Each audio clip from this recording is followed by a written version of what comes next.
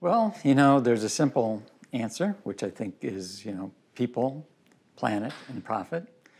But I think also talking about the UN Sustainable Development Goals fits that very well. So when we talk about people and we fit into the Sustainable Development Goals, we're really talking about fair wages, treating people well, gender equality, equality across different diverse, inclusive groups.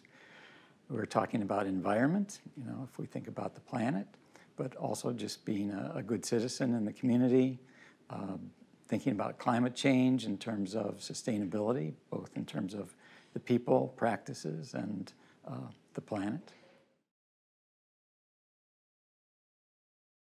Well, I think the challenges are going to be very different for different kinds of organizations. When you have a multinational corporation who is all over the world and impacts many, many hundreds of thousands, if not millions of people, those challenges are going to be different than a small business that's local.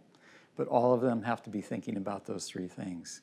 How do we fit into our community, whether it's a global community or whether it's a local community? How do we impact or assist that community to be better?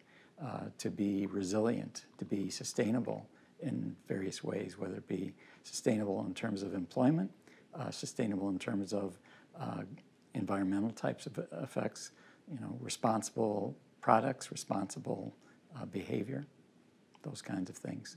So each organization is going to have a different challenge depending on their product, their service, and where they operate. I think part of it is commitment and vision, leadership.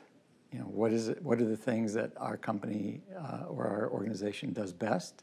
What can we improve on? Where can we make a difference? So, for example, it would be difficult to say, what should an oil company be? They inherently have some definite social and environmental issues that they have. And so that might be transforming that company to something else.